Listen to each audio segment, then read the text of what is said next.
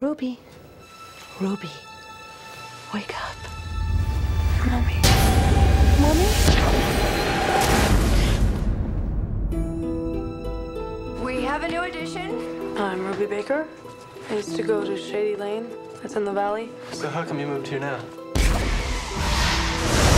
just an accident. Imagine if the unspeakable happened. Where would you go? Who could you trust? You guys ready for Malibu? I'm assuming that you know the glasses. They were my next door neighbors. I've known them my whole life. I know that your parents chose them after a great deal of consideration. We're here to spoil you rotten.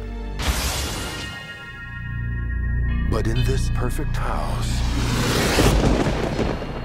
At least I'm not hopelessly greedy, borrowing $1 million from some loan sharks. Wish I would have paid off by now. there are secrets she can't uncover. The Guardians for Red and me, they're not what they seem at all. I overheard your conversation.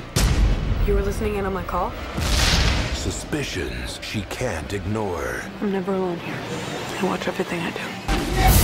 And behind the perfect couple, I found a big new personal piggy bank. When we spoke after the funeral, you had said that we had more than enough. How much would that be? $4 million.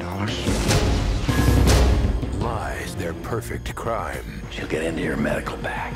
To a depressed 16-year-old. Suicide just makes more sense. You and I are gonna have some straight talk right now. Where are the children? This is where I should have put you from day one. You've got to sleep sometime.